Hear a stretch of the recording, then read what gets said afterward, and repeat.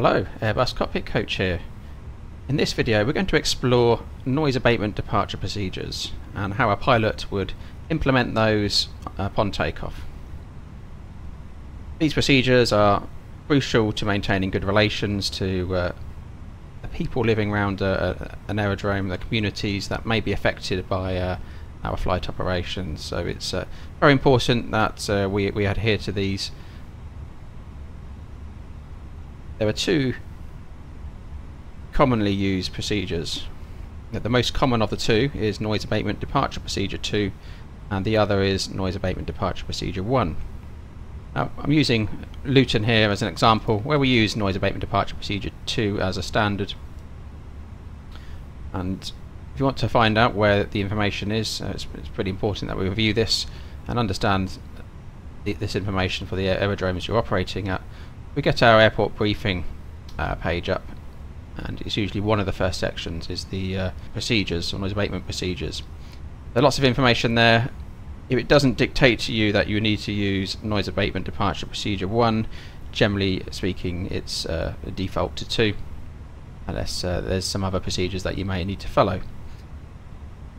Some airports do have very specific procedures in, and it will give you exact altitudes to reduce thrust and accelerate and so forth, which we'll come on to in a moment.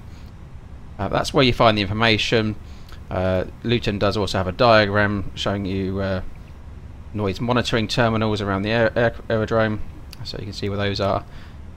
The most common of the two procedures, as already mentioned, is Procedure 2, and essentially we control this by coming down to the performance page and looking at our thrust reduction and acceleration altitudes. So as a standard we would generally across operate as a standard, it's 1500 feet is the baseline for thrust reduction and acceleration. This varies between airline SOPs, so at the moment I'm using 1000 feet and then adding the aerodrome elevation to that, so today it's at 1000 feet above aerodrome level. So we're at, bring up your airport information page, you'll see usually the top left side, you've got 527 feet, rounded up to 530 is how we've reached these figures here. Now on Noise Abatement Departure Procedure 2, thrust reduction and acceleration are the same altitude, so in this case 1530 feet above aerodrome level. And we'll come on to Procedure 1 a little bit later on. If you want to set up your default heights, you can do that within the Fenix here. Thrust reduction height and acceleration height.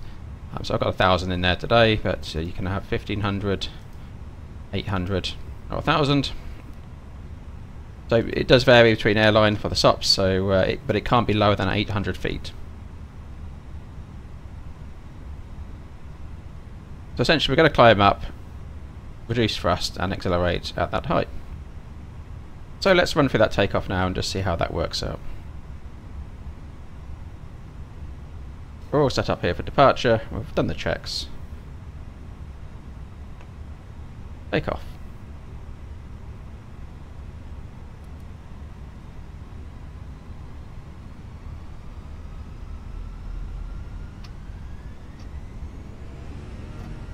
Mantoga, SRS runway, auto thrust blue.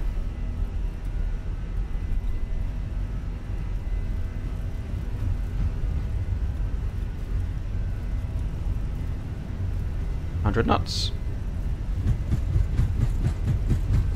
V1, rotate. Positive climb, gear up.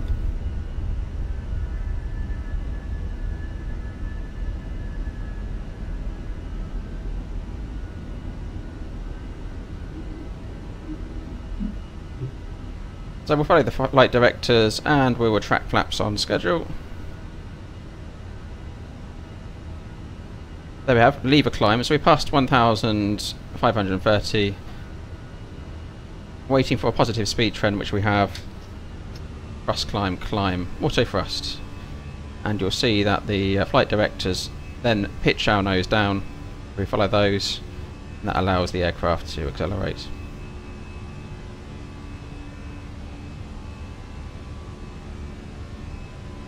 Speed checks flaps up. And we'll continue to follow the departure routing. Now obviously it's very important to adhere to the departure routing, because that's going to take you away from noise sensitive conurbations around the airfield.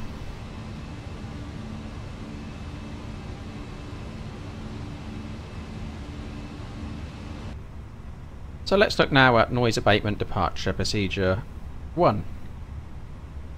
So this procedure gives us a faster rate of climb up to 3,000 feet, so reduces our noise impact further to a surrounding area. But it's used in more sensitive locations.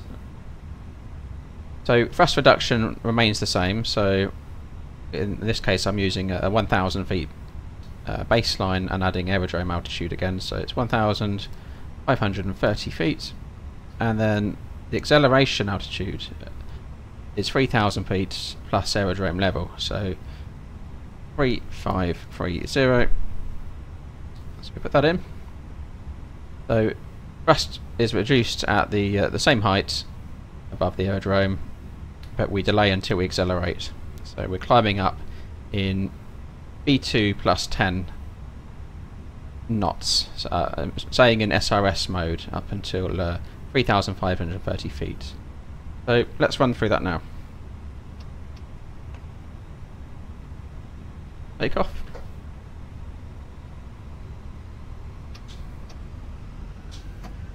And Toga SRS runway, auto thrust blue.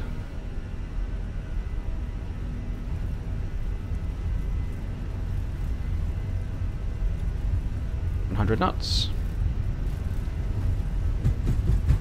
U1 rotate. Positive climb, gear up, nav. So we don't retract flaps straight away, we wait till our acceleration height is reached in order to do that. So we follow the flight directors. We'll get thrust reduction now, so we're getting lever climb, thrust climb, auto thrust. Following the flight directors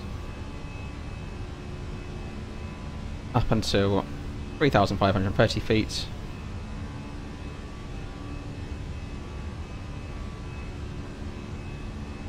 Coming up now. There we go, climb, and then you'll see that we're commanded to drop the nose now to accelerate the aircraft. And at this point we can retract the flaps on schedule. Speed checks flaps up. And continue to flow with the standard instrument departure route for noise abatement purposes. That's noise abatement departure procedure 1. So it gets us up to a higher altitude much faster than procedure 2. The only time we would deviate from this would be in an emergency situation. Speed alt star. Now we can get the autopilot on now. So it's important to also look at your standard instrument departure route, adhering to speed limits, and making sure we are staying on that track. So these routes are designed to reduce the noise impact. So some of them you'll see zigzag all over the place, and that's not just for traffic purposes. It makes it easier for coming and performing an approach. It really is to take into account the communities around the airfield and the noise impact.